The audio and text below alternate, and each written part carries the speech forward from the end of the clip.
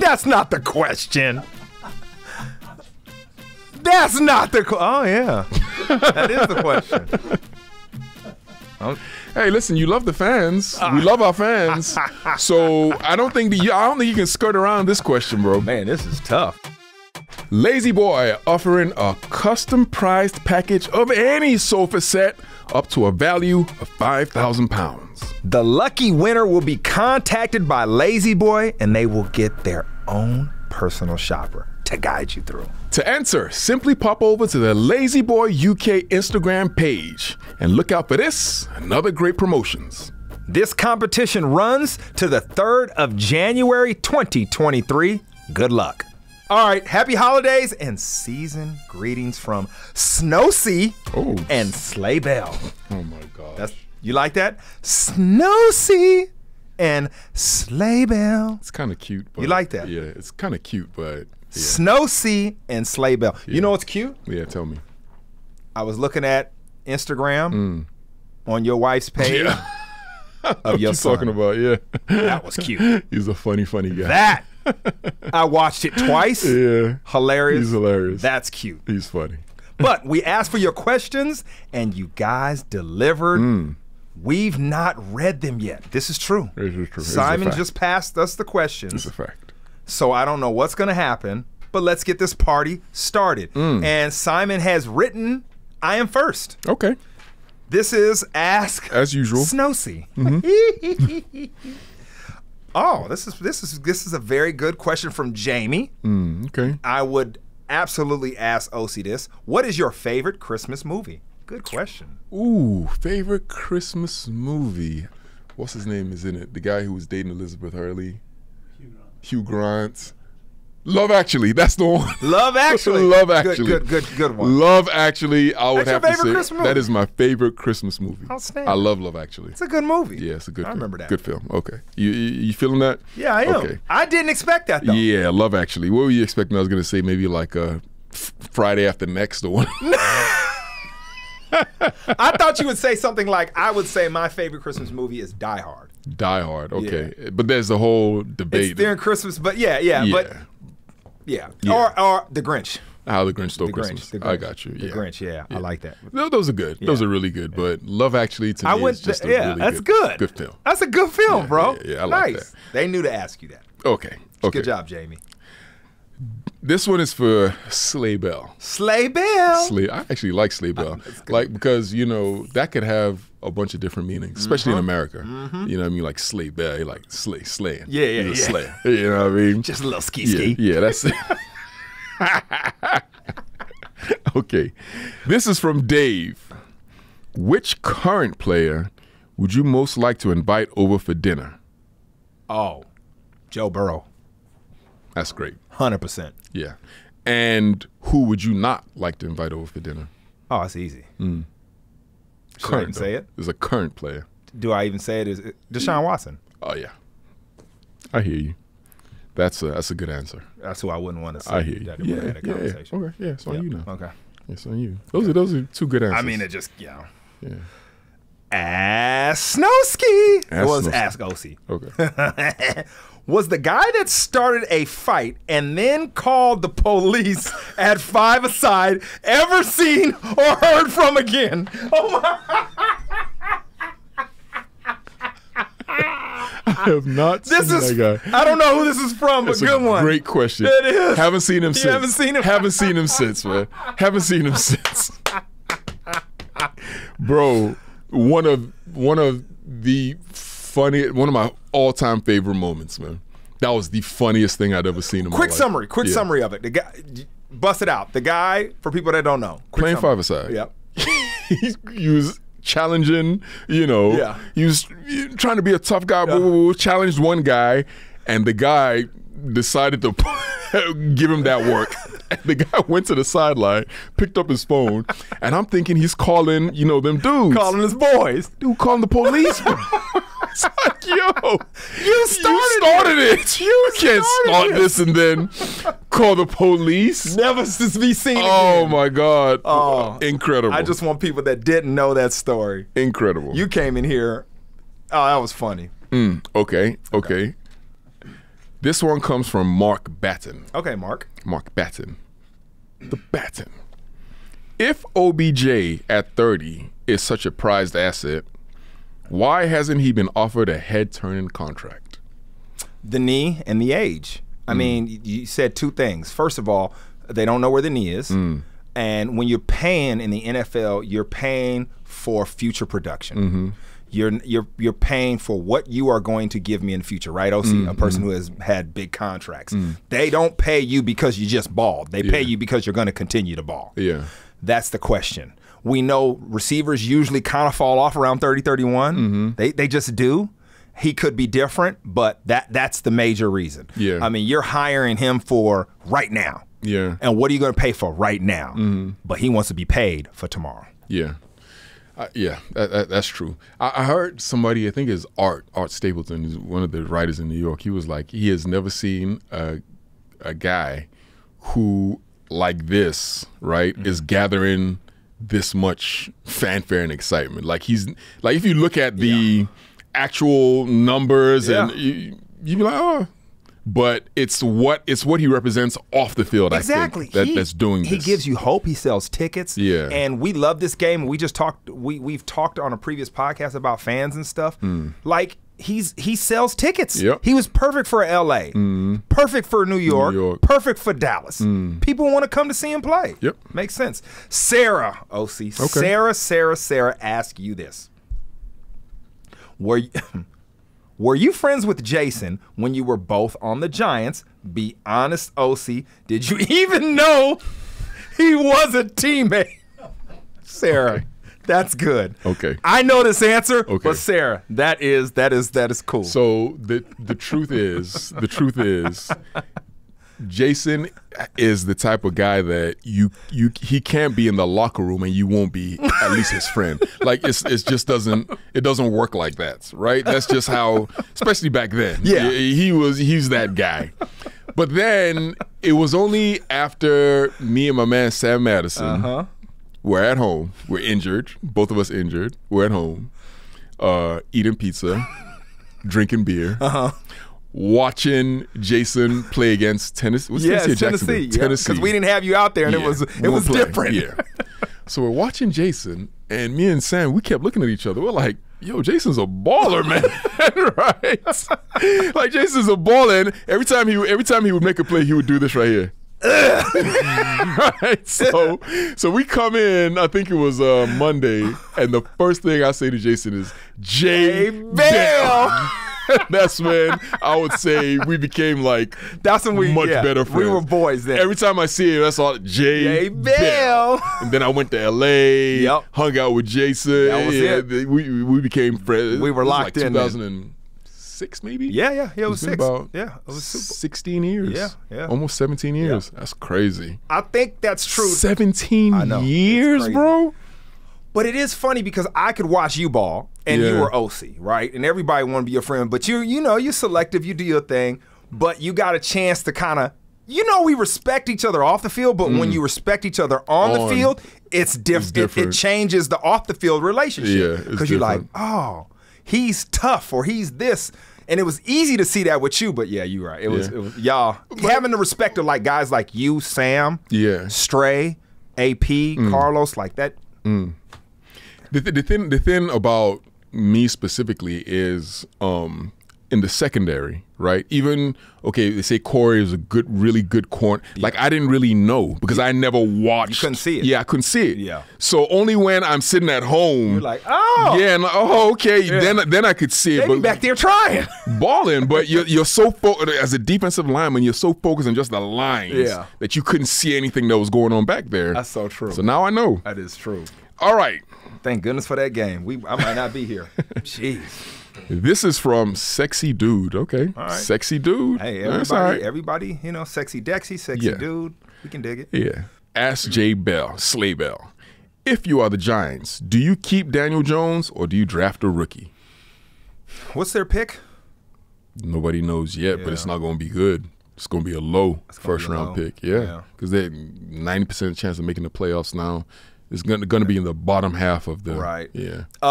I think you roll with Daniel Jones at least another year. Yep. Because have you really seen what he's capable of doing? Yep. No. Nope. I mean, they're out there balling with nothing. Bare cupboard. Right. Yeah. And we give all these other quarterbacks excuses. Let him give him another chance. And as we're seeing with Zach Wilson from the Jets, it takes a certain person to be a quarterback in New York. Yep. No one can argue Daniel Jones does not. He has the demeanor to be a quarterback in New York. Yep. Right? I agree. As you know this. I agree with you. Fitzroller. I know that name. Yep. Fitzroller's a good. Yeah. Always throwing stuff at us. Yeah. Shout out to Fitzroller. Ask Osi. What was your childhood like? It's a good question. Primary school, environment, military rule. How was that? I would say that it was. My childhood was incredible. I can't even lie. You know, from being born here and then going to Nigeria. I was in Nigeria from ages of 7 to 14, and we were under military rule. But the thing about military rule was everything was so, like the concerns that we have now, we didn't have those concerns under military rule. Like the country was relatively safe. You understand what I mean? Like, I think we were talking about this. I'll just go outside. I'll be walking outside, and there was no real fear of, you would hear about, you know, there was one famous armed robber in Nigeria. Like one. You understand what I mean? That's why they were famous. Yeah. Just literally one that people knew. They were like, okay, this guy is that. They caught him, and you don't even want to know what they did to him, right? So it was a difference, and you're so young, you don't really understand the dynamics of military. You don't understand any of that, so you're just going around, and it was a really good childhood. But I was lucky enough to have been born into, like my dad, you know, we were okay. So he was a king. I had 13 brothers and sisters, you know. All your cousins. It was fantastic. It really was. I can't even lie. You always talk about being at your grandmother's house. And that stuff. Yeah. Like okay, my grandmother lived maybe, I would say, maybe a 10-minute walk from my father's house, right?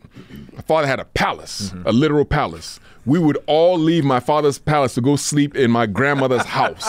And she just had it was just like a regular, it'd be like 90 of us. And we'd be sleeping on the floor. She'd wake up. She had this big, massive pot where she'd be cooking like the rice, and you see her staring it, and we just, it was fantastic, man. That's crazy you talk about that compared to all the other stuff you could have seen in the palace. You wanted to be at your we wanted to be there. We'd wake up at like 6, you hear the chickens, you wake up, you're like, and then it's from that moment until nighttime. Go time, just all over the place. It was really dope. That was good. Okay, another one for Slay Bell. This is Dave Tomley. If you could move one player from any team to another team in order to make that team Super Bowl winners, who would you move? Whoa. Okay. One player from one team to another team, Super Bowl winners.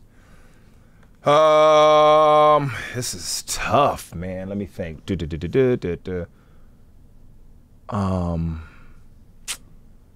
What if you took... Osi, help me out. So who has... Oh, gosh. Oh, man. Okay. All right. What if you took Lamar Jackson and you put him in Denver? That is... With that defense. That is one of the more interesting things I think I've heard. What if you... He's got a couple he's got receivers. That, you know. Yeah, and that playing style and that would be crazy. I mean, I'm just throwing it out there. No, that would be crazy. I mean, only because the AFC West, we hyped it up as this whole like, oh my goodness, the quarterbacks. What if you did that? That would be crazy. I agree. That would be crazy. Yeah, that's interesting. All right, Alan Thompson, Osi. I know it's only been a few years, but how would you both get on in today's NFL? Was it harder in your era? Definitely harder in our era, but I think everybody says that, right? Everybody says it was harder in our era. It's a different game. We hit more. It was more physical. Yeah, but I think, you know, my skill sets, you know, as a pass rusher, And the lack of quality. There's maybe like 2 or 3 like really good offensive tackles in football now. The lack of quality offensive tackles, I think, and the way they're throwing the ball now, I think I would. You would dominate. Well. Yeah, I think I would have done pretty well. They have found players like you that attack the ball. Yeah, everything's about the ball, and that's what you did. You know, so you would completely dominate. Yeah, I think that would have been good. Yeah. Okay, Big Bad Ding asks Slaybell, what happened with the Giants when you were on the team when OC won #1? I was there. I was on injured reserve. I was on the team. I watched them play. I was around. I felt like I was there. Yeah. You basically like Kareem Benzema did. I don't even know what that. Oh yeah. Benzema. Yeah. So it was. The president invited him to the game. Yeah. He was just like, It was. I was around. Though that year, what's funny is they lost a couple of games when I was standing on the sideline, and all of a sudden they put me up in the booth in this. I remember when Coughlin did that, and people were like, "Why are you doing?" He was just so superstitious. I literally couldn't come on the field, and they're like, "Oh, we'll put you up," and it was like I remember AP be like, "Man, we were losing games with you on the side." You're so superstitious. That's a Coughlin special. Right I know. There. Dave Wheatley, why are the Raiders so bad this season? OC. Yeah, that's to you. To be honest, I think this is one of the things that defies explanation. Yeah. Right? Because you look at them, if you look at the players they have offensively, right? You're like, okay, this team, you know, Adams is balling, right? Yeah. If you look at them defensively, they got problems. Yeah. But then you think that Crosby, Chandler Jones, they ain't showed up though. Crosby has, Chandler not so much. Yes, I'm sorry, one of us has. Yeah. To the earlier question about paying for production. Yeah. And then, so I as an expert, I find defensively they're not as good as you would have hoped. Yeah. And that's the only thing. But that's still no excuse for them being as bad as they are right now. Doesn't make any sense. I think you don't panic on Josh McDaniels and what they're doing, though. Yeah. I think they'll be, But, they need more talent on defense. You're right. Josh from Yorkshire, Uprise. Okay, I like that. I do too. OC's story last summer about his wife giving birth in Paris was hilarious. Funny. It was funny. Crazy. My question, thoughts on natural grass versus turf? Did you hate turf fields or didn't you care? I'm not sure how that correlated, but that's fine. That's fine. Yeah. I like it though, because it was one of the greatest stories in the history of storytelling. Yeah. But I appreciate the fact that he even knew the story. Yeah. That's dope. Yeah. Grass as a player you'll always prefer. It's better. It feels better. It just feels better. The only time you don't like grass if it's really bad grass. Yeah. And the footing's bad. Yeah. If you play somewhere and it's like it would be terrible and slipping and all that, you'd want turf. But you felt better, and I think you'd probably maybe say the same thing after a grass game on your joints. I would agree. But as a pass rushing defensive end, you wanted that speed. I prefer turf. Yeah, I did. Yeah. I wanted you to put worse in your joints. I wanted the guy to be slower. Yeah. I didn't want a guy to be flying. Yeah. Like fast guys, a lot of them can't stop fast or take. It's hard. So I want the footing to be bad. Yeah. But on turf, like for me, you get that good grip, and then you just boom, getting off. So the linemen are like, I don't want this. I wanted to be on because of the type of play I was. There are a lot of linemen that like grass and they want to, but I wanted to be flying off that edge. So I prefer turf. Yeah, no, I didn't think about it. Stuart Pates, right? Stuart, what do the Browns need to become successful? Win the division, let alone a Super Bowl. I think that, they have a good running game. They have good defensive players. They have a good offensive line. Pretty good receivers. They got it all, actually. They just need I don't know. Man, I think it's hard, man. You got the quarterback situation. How's that going to work? Yeah. How's that going to gel together? Right? Big question mark. Yeah. How's it going to all work out?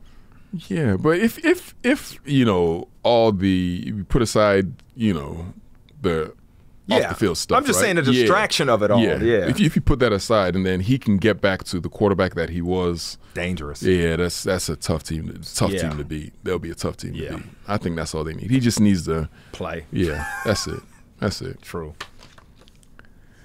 Clara asks, Jason, love you. Oh. Love you. All right, Clara. And I love the pod. Thanks, Clara. Are you, how do I put this, are you seeing anyone? That's not the question. That's not the oh, yeah. That is the question. Hey, listen, you love the fans. We love our fans. So I don't think you can skirt around this question, bro. Man, this is tough. Yeah. I'm seeing an 8-year-old go to school every single day. That's a great answer. What I am. You're at least doing that. I'm super dad. Yeah. That's what I'm doing. That's what I got time for on these streets. I got you. You know what I'm saying? Yep.